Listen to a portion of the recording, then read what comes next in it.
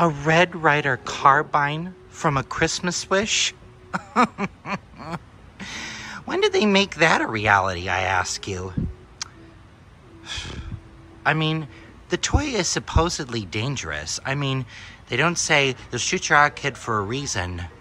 I mean, this is probably the real deal. Maybe it's a safer version. I don't know what it is. I mean, I'd like to buy one to see it myself, but, you know, they probably wouldn't allow guns in this day and age either. I mean, in this day and age, gun safety and guns in general, it ought to be forbidden. I mean, I don't know what I'm saying.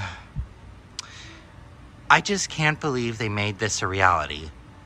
Then again, how long did they make it a reality? Was it a real toy back in the day? Let me know.